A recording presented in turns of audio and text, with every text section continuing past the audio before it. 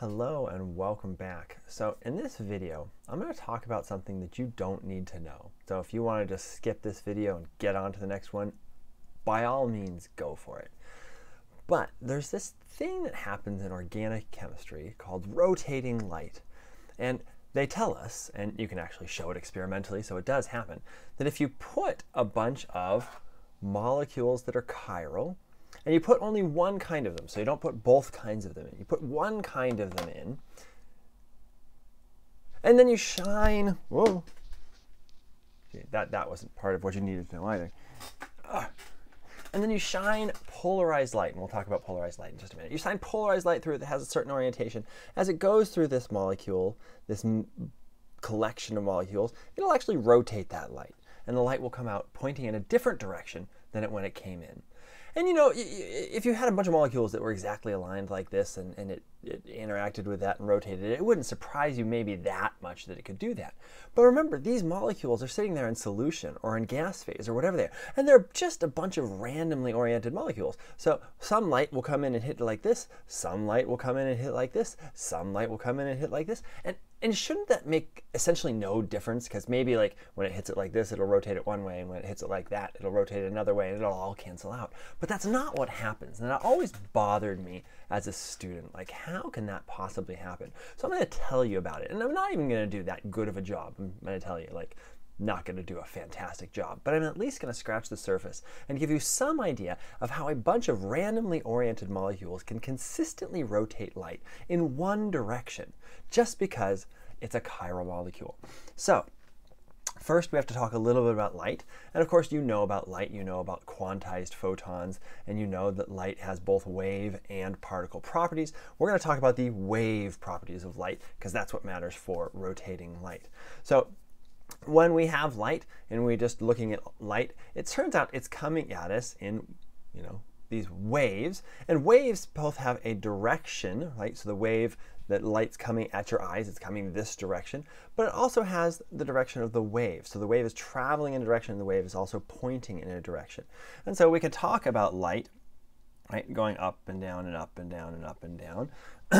And so this light is traveling in this direction, but also going up, down. We could talk about light coming towards us. We could say, hey, look, if we look at it towards us, the wave's going up, down, up, down. Or we could say, hey, look, the wave's going this way, this way. Or we could say, hey, the wave's going this way, this way. And what regular light is it's a combination of all those. So we see all sorts of different orientations of light all coming at us at the same time. When you buy polarized sunglasses, what you're actually doing is you are buying sunglasses that preferentially let light coming in this direction. And the reason you do that is because when light bounces off a surface, the more likely light to bounce off the surface turns out to be this direction for various reasons. And so you're actually trying to eliminate light bouncing off of surfaces and mostly see light that's coming directly from things. So that's what polarized sunglasses do. Right, so we can actually buy these little polarizers, and we're not going to talk about how polarizers work. Let's just say that they do.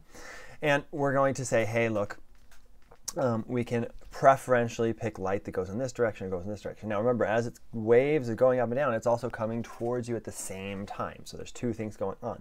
The waves going up and down, and it's coming towards you at the same time, or going whichever direction that it needs to go. Now the amazing thing is we can actually get light to do funny things too. Like we could actually get light to rotate as it travels. So not just go like this as it comes towards you, but go like this as it comes toward you. Really, really crazy things. That's called circularly polarized light. So it travels as it travels. So that's important to know, that we can get specific orientations of light. And then what happens is, let's say we are shining light through a box, and it's just going up, down, up, down. So we're taking this one that goes like this, and we're just flattening it. So it's just going up, down, up, down. There's no this component or that component to it. It's just up, down, up, down, up, down. When it goes into a box that contains chiral molecules, it depends on the nature of the chiral molecules and all sorts of things. We're not going to get into the detail of that. But that light will come out rotated, depending on the strength of the chiral molecule and how good it is at rotating light, sometimes more, sometimes less. Let's assume that it's perfect, okay? Let's assume that it's really, really good, and it rotates that light by 90 degrees. Now, we can't actually see it anymore, but I'm going to try to show you. So we come in the light's going like this, and then by the time it comes out of the box, after it's gone through molecules, it's now going like this. So as it's traveling for you, it's rotated 90 degrees. It was going up, down. Now it's going this way. And that's what can happen, even though that box of chiral molecules is made of a bunch of randomly oriented molecules. It's crazy that that can happen.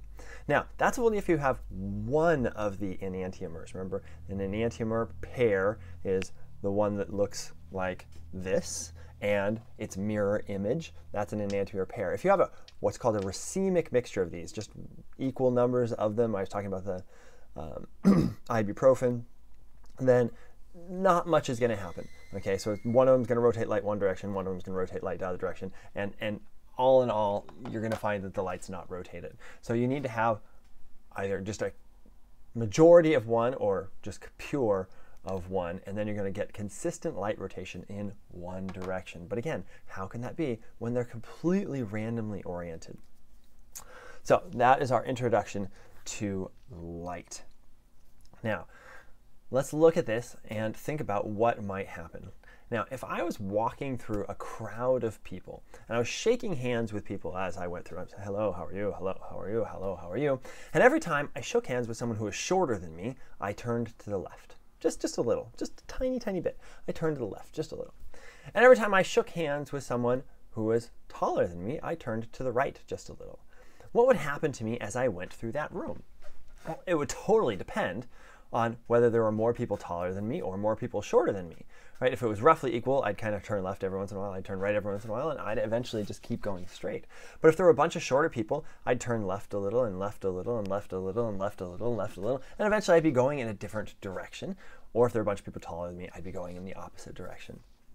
But that is assuming that everybody's oriented towards me, right? What if they're oriented away from me? Like, wouldn't somebody who's, let's see, what should I say, shorter than me is off to the left, wouldn't somebody who's shorter than me, if their back is to me and I pretend to like shake their hand, wouldn't that mean like I'd be shaking a kind of a cross and then I'd be turning right because it would kind of backwards up?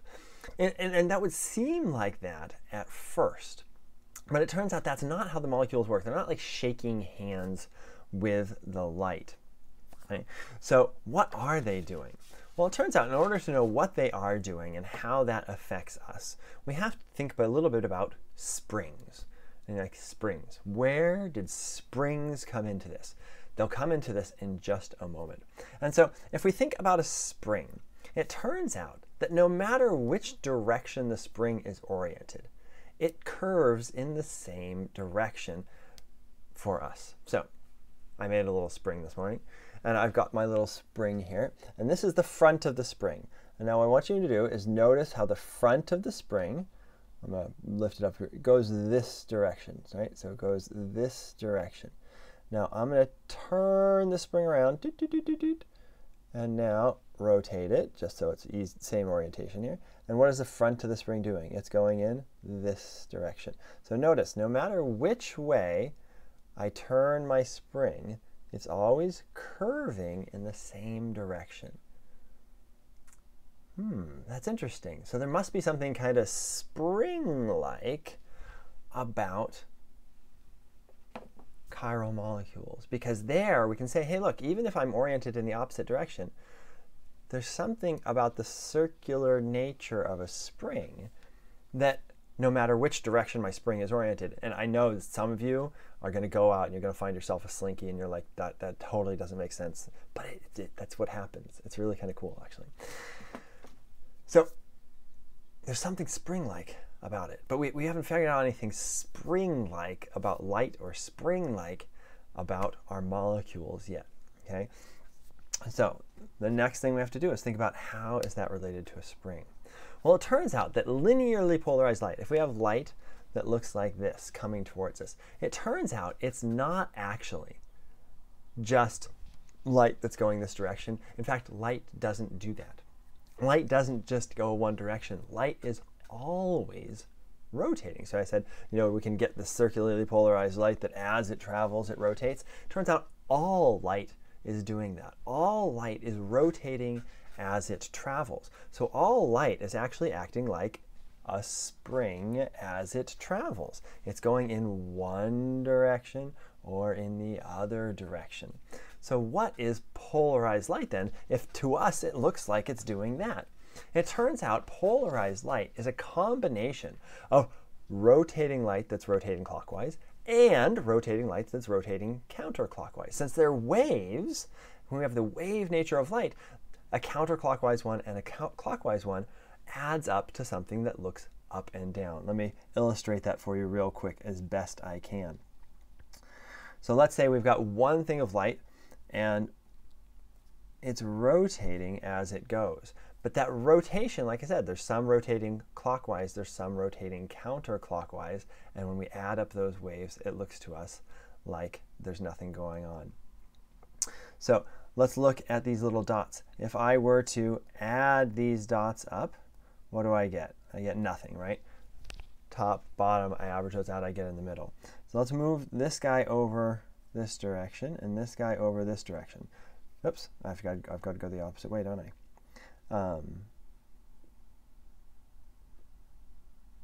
Yeah, so I've got to go the opposite direction.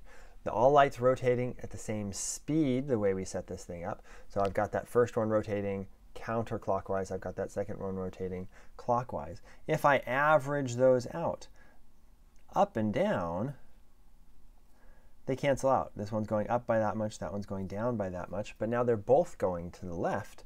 And so I get light that looks like it's going to the left. And if I do that a little bit more, I get this guy to travel this way and this guy to travel this way, then I get light that looks like it's going to the left even more. And then as I keep going, the top and bottom, if these things are rotating perfectly the same, the top bottom parts always cancel out.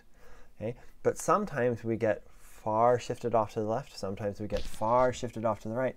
And so what it looks to us is that this light is just going backwards, left, and right. Because in the waves, the top and bottom parts always cancel out. And so that's how we actually get linearly polarized light, is a combination of light going in different directions at the same time coming towards us, and then it adds up so that it looks like it's just going like that. Crazy, crazy, crazy. But how does that relate back to our chiral molecule?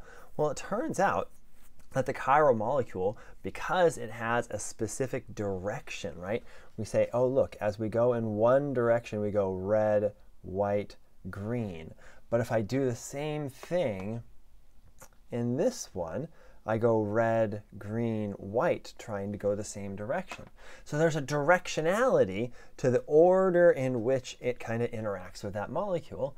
And so as you've got light going this direction, it turns out that the way the electrons are arranged in there, and again, way too much detail that we're not going to go into, the way the electrons are arranged in there, one direction, the light's going to interact with it more than in the other direction. You could kind of think about that, right? If it's going in this direction and it likes going in this direction, it's going to interact with it a little bit more than if it does it in this direction. And because there is a directionality to this molecule that's the same whether I turn it this way or that way, then we're going to get that light in one direction is going to interact with the molecule more than light in the other direction.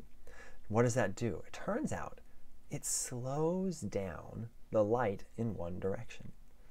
And the net effect, and I'm not going to show you all the math and stuff involved in that, but the net effect of slowing down the light in one direction and not slowing down the light in the other direction is that now, instead of these guys being in sync and everything going back and forth, they're now slightly out of sync, and it looks like the light is going back and forth in this direction. It's not canceling out perfectly top to bottom anymore. It's now canceling out in different directions because the light in traveling in one rotation is interacting differently than the light traveling in the other rotation. And you end up on the outside, on the other side of that box where you've got your chiral molecule, you end up with light that looks like it's been rotated. And it actually hasn't been rotated per se. It's just slowed down in one direction and not slowed down in the other direction. But as a wave, the net effect looks like looks like rotation. So that's my kind of really surface level introduction to how light is rotated in organic molecules. People who know better than I do are probably going to take offense at a bunch of the things I said because I really simplified it. I didn't go all the details. I kind of glossed over some things. But to me, it's a satisfying enough explanation. Okay, that's why randomly oriented molecules can rotate light. Is two things. That light, polarized light, is actually made up of circularly polarized light going in different directions. And these guys are like springs that as I interact going in one direction, I always have the same interaction order, no matter which way my molecule is oriented. So hopefully that was useful for you. If it made you cry, then just ignore it. You don't need to know it. It was just, for my purposes, I can say, oh yeah, I told my students why light is rotated in one direction. Thanks so much and have a wonderful day.